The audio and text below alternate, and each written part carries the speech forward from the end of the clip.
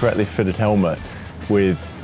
proper sizing that's not going to move around in their head when they're running or playing a shot is really, really important. You want them to be properly sized up so that they're seeing the ball clearly as possible, and we're trying to avoid any things like concussions and if they do get hit. And I think then having a reference for